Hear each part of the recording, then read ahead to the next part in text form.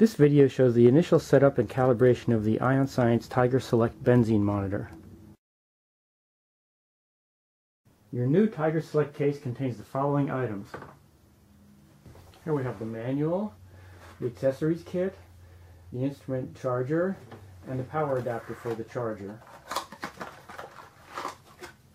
Then we have the instrument itself, the extended probe, which is also a tube holder, the tubes, pre-filter tubes, pack of 10, some extension hosing, the USB adapter to the computer, the memory stick, which contains the instrument software, and a tube tip breaker, which is used to open the tubes by scoring them first, by rotating, and then snapping off to break them off.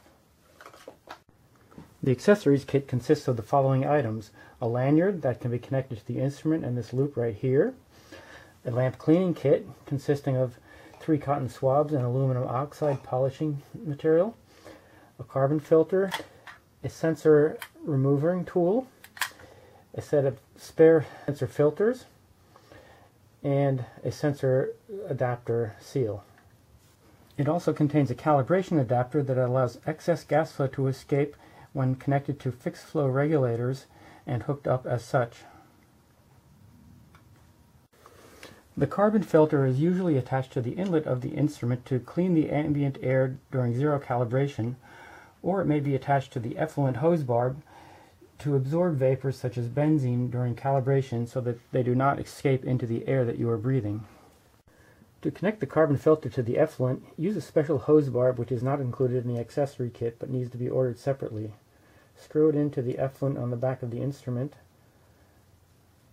and attach the carbon filter through some connecting tubing. Before you begin, charge the unit for at least 7 hours by placing it on the charging cradle, connect it to the AC adapter, and plug it into the wall. To ensure proper charging, make sure that the nub on the charging cradle is aligned with the slot on the back of the instrument.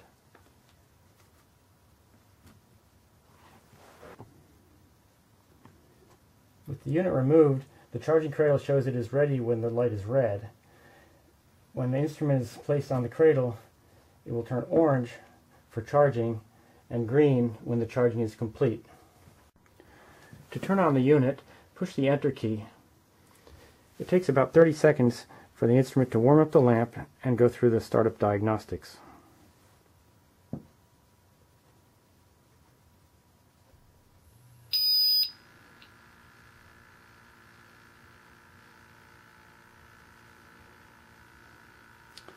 The display screen will show a ppm reading when it is ready to measure.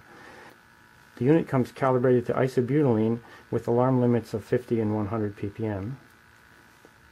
To turn off the unit, hold down the Enter key.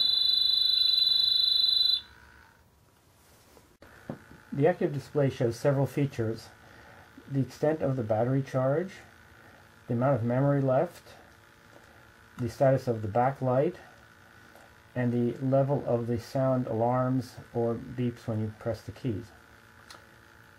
Over here are the soft key indicators, which correspond to the keypads A and B soft keys. For example, the Tools key is entered by pushing the B button. Here we have several options of items to change: the backlight, the sound levels, initiating a calibration, the alarm limits, whether the unit is in ppm or milligrams per liter mode, and the status of the lamp. To move between the selected items, press the up or down keys. For example, to enter the backlight mode, press the Enter key. Now we have a choice: backlight off all the time, backlight on all the time, backlight on when the unit is moved into the dark, and backlight timed. Notice that Escape saves the changes made and does not ignore them. So if you want the backlight latched, highlight that item, press Escape to return to the previous menu and save the changes. The I, or information soft key, gives information on the status of the unit. Press the A button to enter this mode. It says the unit is calibrated to isobutylene with a response factor of 1.0, high alarm 100 ppm, low alarm at 50 ppm. Scroll down. Lamp is 10.0 EV. Last calibration date was 2012, and various other factors. Again, hit escape to return to the main menu. To select other soft keys, use the up and down arrows.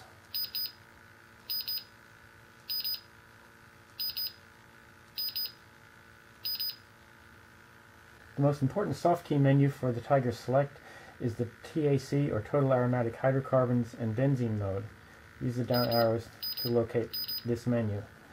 Here's the TAC mode, TAC mode, and this is a Benzene mode. To initiate the TAC, enter the B key. Question mark is asked. Hit enter. The check appears, and escape to revert to TAC mode. The response factor of 0.5 is initiated, and the unit reads in sub-ppm levels down to 1 ppb resolution. In TAC mode, the unit uses a response factor of 0.5, which is close to that of similar aromatics like benzene, toluene, and xylene. Return to the benzene mode. If a benzene measurement is desired, use the A soft key. The unit tells you to insert a tube, indicating it's ready for benzene measurements. To make benzene measurements and calibrations, remove the standard probe,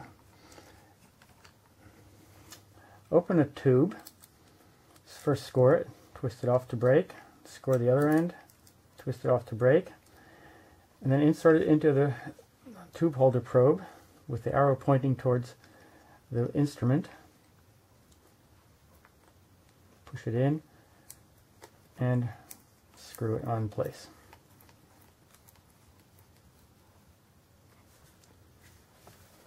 Use a new tube for each calibration and measurement.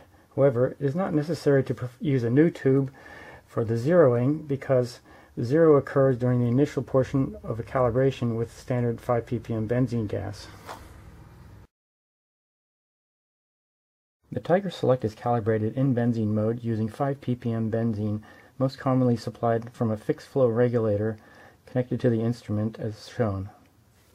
The instrument pump draws 0.25 liters per minute, and therefore a fixed flow regulator with a slight excess flow in the range of 0.3 to 0.5 liters per minute is recommended. However, because the best calibration is done as close as possible to atmospheric pressure, it is important not to force the gas through the tube and the instrument. This is accomplished in one example by using an open tube as such, with an opening slightly wider than the probe diameter. Or you can simply remove the grub screw at the end of the probe, which allows excess flow to flow out of the hole created, and then connect the gas directly. Some people prefer to avoid the extra gas usage by employing a demand flow regulator, or by connecting a Kevlar bag filled with the sample gas. In either case, make sure that the grub screw is still in place to form a tight gas path without any leaks. Although demand flow regulators work reasonably well and are more economical by saving some gas, they do cause a slight negative pressure in the gas flow system and thus slightly reduce the quality of the calibration. Therefore, a fixed flow regulator with slight excess flow is recommended. Note that the grub screw is not readily accessible when the probe is detached from the instrument. To get to the grub screw, insert a tube and push up the spring-loaded probe end to gain access to the screw for removal. To calibrate on benzene, first select the Tools Mode soft key, scroll over to the calibration menu screen, hit enter, select the tube for benzene, hit enter again. The unit asks you to insert a tube, but first select the temperature because this affects the calibration time. Use this soft key to increase the temperature or decrease as needed to the ambient temperature. Next, open the tube on both ends by scoring and snapping off the tip, and insert the tube with the arrow pointing towards the instrument, and screw the assembly into the instrument.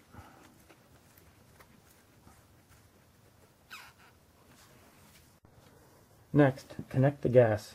Use a short piece of rubber or Tygon tubing, as longer pieces may absorb some benzene and cause some loss, unless you are using Teflon tubing for connections. To initiate the calibration, turn on the gas flow and press the Enter key. The calibration screen will appear, and press the Enter key again to begin the calibration. The calibration time is noted right here, depending on the temperature that was pre-selected. 0 occurs during the first few seconds of the calibration, and therefore it is not necessary to perform a separate 0.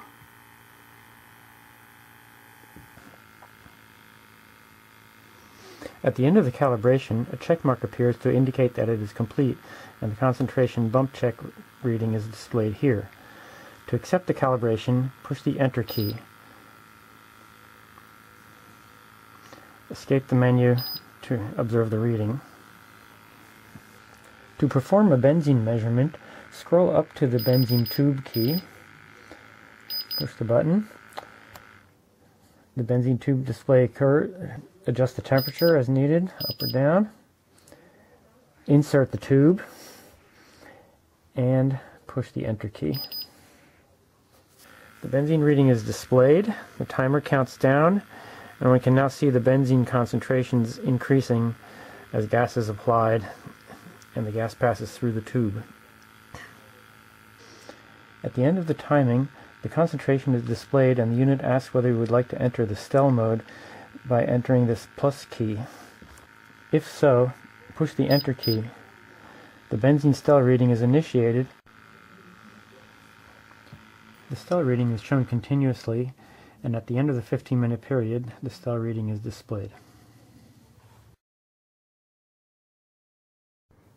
To replace the Teflon filter, remove the nozzle cap, remove the O-ring,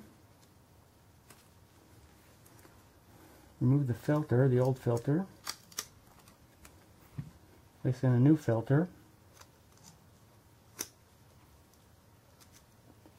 replace the O-ring, and screw the nozzle cap back on.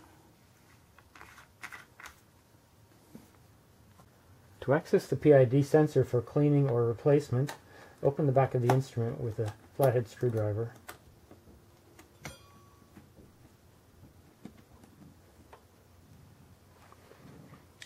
The sensor seal is located right here. This is the PID sensor. It can be removed by hand or with the tool. The sensor removal tool is used to gain access to the lamp by inserting it into the slots on either side of this PID sensor as such. The little pellet pops out, and here's the lamp that can be removed to be cleaned. Do this all on a clean surface. To clean the lamp, take up a bit of aluminum oxide with the cotton swab. Rub the surface of the lamp crystal for about 15 seconds until a squeaking sound is heard. Use an air gun to blow the excess off. Reinsert it into the sensor housing, reattach the pellet, reinsert it into the instrument, and recalibrate the unit. When closing, make sure that the sensor seal is aligned with the sensor and the two holes for the flow are aligned with the two pipes here on this side, and the arrow is pointing towards the up position. It should snap into place when it is in the correct position.